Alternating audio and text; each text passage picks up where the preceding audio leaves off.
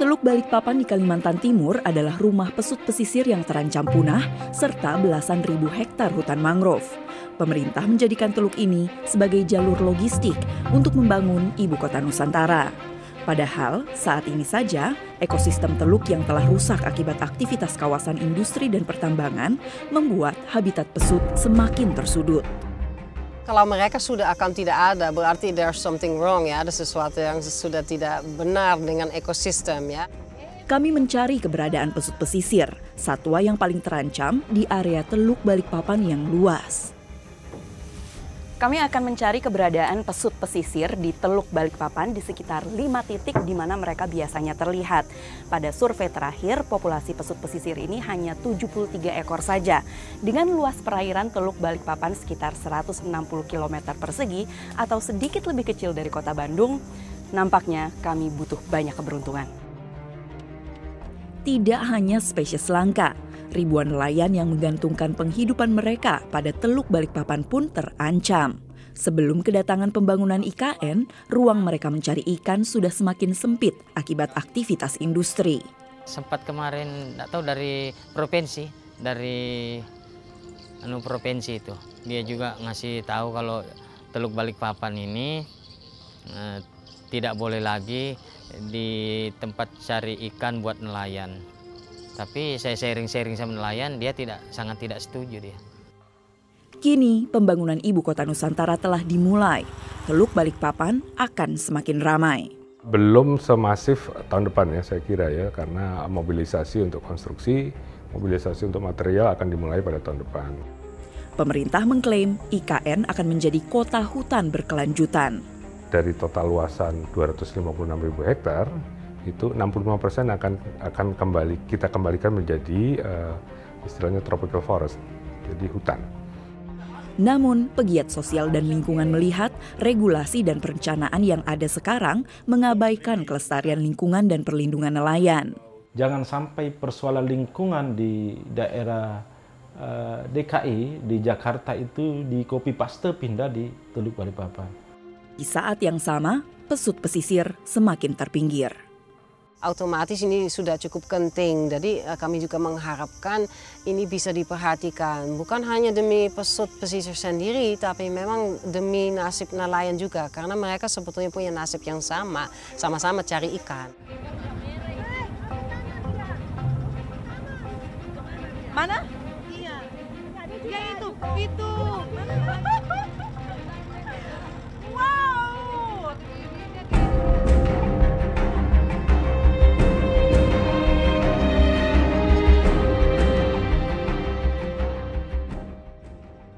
Teluk Balikpapan disebut-sebut sebagai gerbang Ibu Kota Nusantara.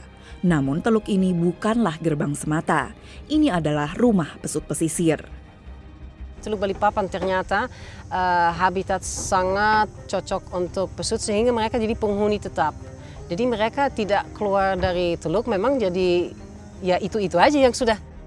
Kami menyusuri sungai-sungai di Teluk Balikpapan bersama Daniel Crab. Ia telah meneliti pesut mahakam dan pesut pesisir di Kalimantan sejak tahun 90-an. Pesut pesisir adalah sepupu pesut mahakam yang lebih terkenal dan menjadi simbol kota Samarinda. Keduanya memiliki peranan penting dalam ekosistem. Justru dia menyuburkan satu perairan di mana dia berada. Dia akan dengan cara gerakan dia secara vertikal mengobok misalnya plankton-plankton dari bawah, dia naikkan ke atas, kena matahari, itu jadi terjadi fotosintesis, kemudian jadi zooplankton, dimakan nanti ya sama zooplankton, kemudian jadi ikan-ikan. Jadi di mana ada lumba-lumba atau pesut itu membantu untuk menyuburkan perairan melalui gerakan dan juga melalui kalau mereka mau buang pup mereka. Jadi akan lebih banyak ikannya juga. Akan lebih banyak ikannya juga seperti itu, ya. Memasuki Teluk Balikpapan, Daniel dan putrinya bersiaga dengan teropong di atas kapal. Namun inilah yang kami saksikan. Belasan kapal sedang bongkar muat batu bara di area perindustrian di dalam teluk. Disinilah pesut pesisir tinggal, di antara polusi, tangki-tangki minyak, dan pabrik-pabrik yang beroperasi di kawasan industri Karyangau. Nah, kalau banyak industri berarti biasanya ada banyak sedimentasi atau pencemaran, itu berdampak kepada perikanan sehingga ikan juga tidak sebanyak di wilayah itu. Kalau tidak ada ikan berarti tidak ada pesut. Tidak ada jaminan kami dapat menjumpai pesut pesisir. Itu yang dipahami Karnila Willard, dosen dan peneliti Sekolah Tinggi dan Teknologi Migas Balikpapan. Pernah ada 2 kali atau 3 kali dari sekian banyak itu yang nggak ketemu pesut sama sekali. Seharian kita mutar-mutar gitu loh. Pernah yang sama sekali nggak ketemu gitu. Karnila telah mencoba mengembangkan potensi Teluk Balikpapan sebagai tujuan ekowisata sejak 2017. Mungkin banyak area yang punya satwa langka dilindungi. Tapi yang mau saya tanyakan adalah di mana area yang ada satwa langka dilindunginya dalam jumlah banyak, maksudnya beberapa spesies, mudah dilihat dalam satu kawasan, dan relatif gampang melihatnya, relatif nyaman melihatnya. Selain pesut, spesies lain di Teluk Balikpapan yang juga terancam punah adalah bekantan. Sementara itu, teluk ini juga merupakan habitat bagi penyu, dugong, dan terumbu karang. Hampir seluruh wilayah mereka telah dikonversi menjadi kawasan dan wilayah aktivitas industri. Karena itu, untuk menjumpai pesut pesisir kami butuh sebuah strategi. Kita mengarahkan kapal pelan-pelan ke situ, jadi tidak boleh dari belakang kita pendekatan ke pesut, harus memang dari agak ke samping seperti itu, supaya dia tetap nyaman dan tidak merasa dikejar dari belakang seperti itu. Iya, ya itu, lain grup, ada babynya lain grup itu Daniela.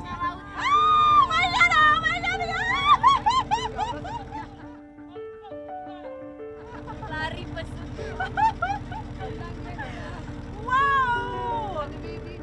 Tidak hanya keberuntungan, strategi dan keahlian dalam memahami mamalia air ini membuahkan hasil.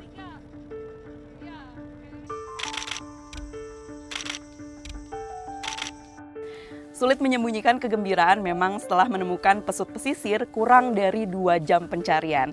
Tadi kami menemukan mereka di sini di titik pencarian pertama di Sungai Riko, salah satu sungai terbesar yang bermuara di Teluk Balikpapan. Sepertinya tadi mereka sedang makan karena mereka menghabiskan waktu cukup lama di dalam air sebelum kembali ke permukaan. Terlepas dari kegembiraan menjumpai pesut, satu hal yang harus disadari, kawasan industri begitu dekat dengan tempat pesut mencari makan. Ironisnya, ini juga kenyataan hidup para nelayan Teluk Balikpapan. Selain polusi dan pencemaran, keramaian Teluk Balikpapan membuat pesut tersudut ke bagian dalam teluk. Sementara nelayan sebaliknya, mereka semakin tersingkir keluar teluk ke arah Selat Makassar. Kami ini pasang rakang, pasang jaring, yaitu kalau sudah dekat kepada perusahaan itu ditegur. Suruh jauh-jauh. Kami tidak ada bercari untuk masyarakat adat pesisir Dayak Pasir ini, tidak ada bercari lepas pantai. Cuma di lingkungan perairan kita di sini aja, di Teluk Balikpapan ini. Dan perahu kami kecil, naiknya cuma 3,5 keping, bagaimana bisa mau melaut? Tidak sama dengan nelayan-nelayan luar. Kami menemui keluarga nelayan masyarakat adat Dayak Pesisir di sebuah desa nelayan bernama Jenebora. 3 generasi ini merasakan perubahan Teluk Balikpapan. Kalau kita ke laut, tidak pernah dapat sedikit. Beda sama sekarang. Kalau kita turun pasang tuh jaring atau... Makanya aku bilang tergantung kita tahannya di laut. Semakin kita lama, semakin kita banyak dapatnya gitu. Nah, dulu beda sama sekarang kan. Tumpahan batu bara semua ke laut. Itu seperti air panas dari PLTU itu ke laut semua. Jadi mungkin binatang-binatang di laut mungkin menghindar atau keluar dari lepas pantai ke lautan. Hal serupa dialami oleh nelayan-nelayan yang kami temui di perairan. Sering kita itu dilarang juga cari di situ, di pusat di situ. Tapi kita bilang orang minggir aja, ya kan? Kita bilang takut juga kita. Bilang orang kita mencuri apa, padahal kita mencuri ya. Serta nelayan-nelayan yang kami temui di tempat pengepulan. Pengepulan ikan ini dikelola lebih dari 15 tahun oleh Sadar.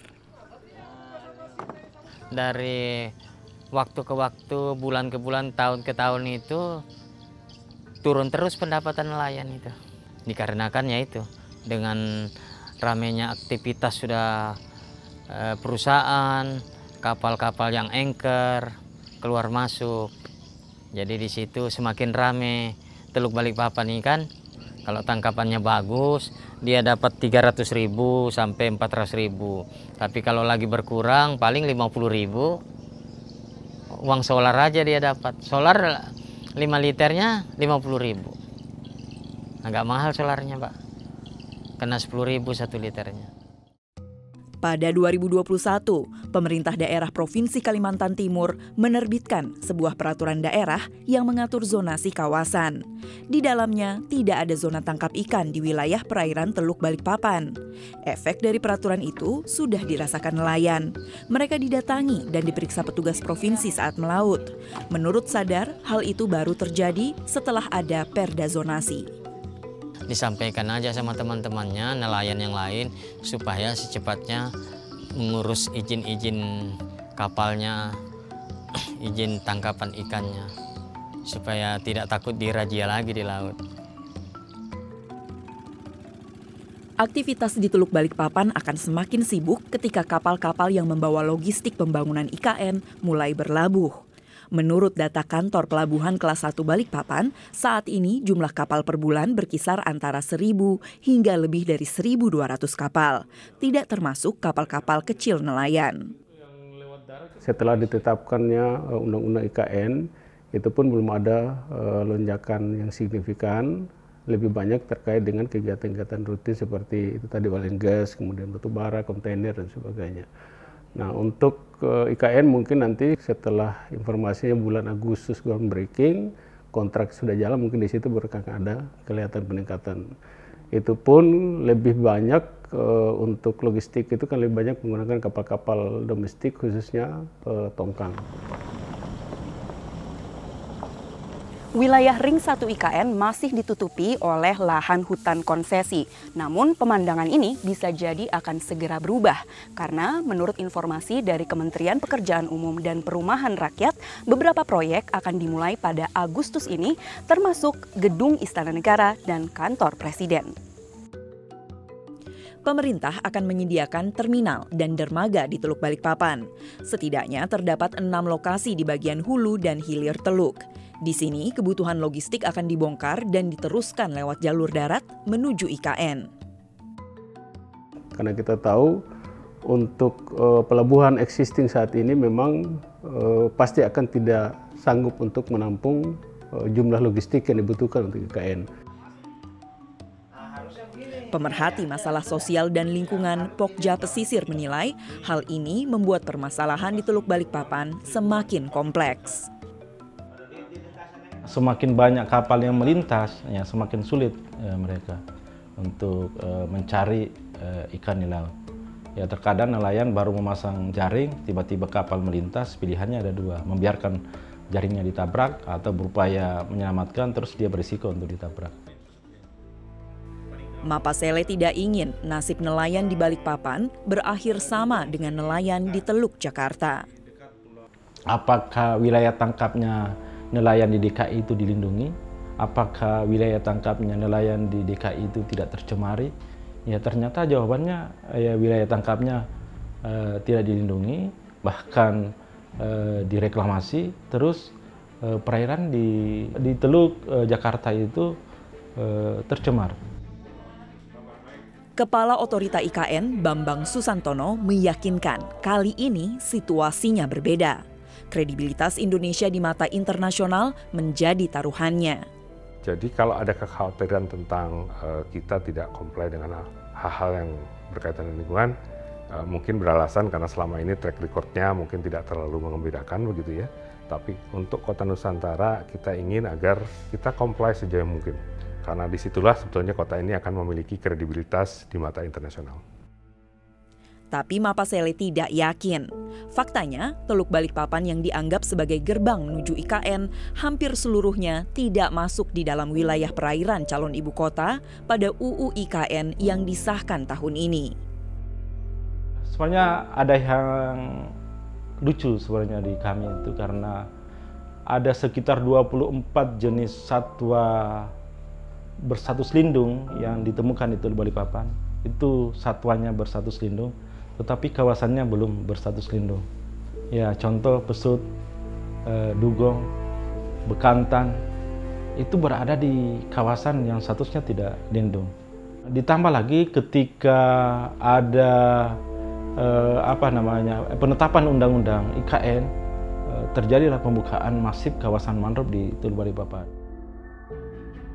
Sementara, peneliti Pesut Daniel berharap pemerintah menerapkan protokol konkret di lapangan. Itu bisa diadopsikan dari UK atau dari negara lain yang mengharuskan ada MMO, Marine Mammal Observer, yang pada saat misalnya memancangan mulai, memastikan tidak ada lumba-lumba di sekitar situ, mungkin dengan radius tergantung kebisingannya 500 meter atau 1 kilo bahkan. Tujuannya agar pembangunan Ibu Kota Nusantara tidak memperparah kondisi yang saat ini sudah cukup gawat. Ya, mau kemana lagi Pesut, karena dia sudah sekarang bergantung nasibnya memang di Teluk Balikpapan. Jadi di hilir sudah banyak gangguan, apalagi sampai ke hulu, ya nggak tahu sudah mau kemana. Meski mengalami berbagai tekanan, nelayan di Jenebora masih berharap kedatangan IKN dapat mengubah kehidupan anak cucu mereka kelak menjadi lebih baik. Tidak mungkin juga pemerintah itu tidak peduli kepada masyarakatnya. Pasti kan dia ada peduli kan kepada rakyatnya. Tidak mungkin.